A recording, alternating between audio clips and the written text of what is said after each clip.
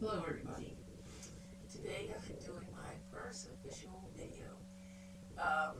This is in reference to the Linksys WVC80N camera. I have several of these cameras and I noticed once I Internet Explorer 11 updated, the camera stopped working.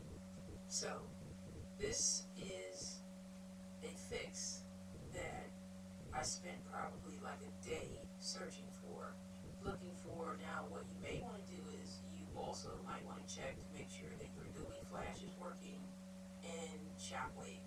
But this is how the resolution that I came up with, since I wasted 3.5 hours on hold waiting for someone from Linksys to pick up, and they never did.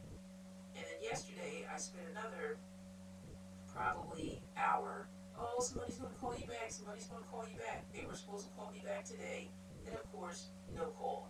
So this is what we're going to do here, and I'll try to make this a little brief. When you click on View,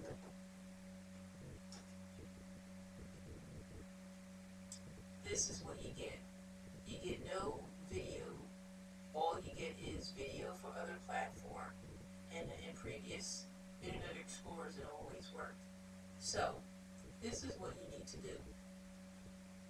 If you have Internet Explorer, you'll go to Compatibility View, add in the IP address of the camera, click Connect. Now you'll get your screen here that says the ActiveX Allow. Voila. We have video. And that's it. If you have any questions, please feel free to get back to me. Thank you.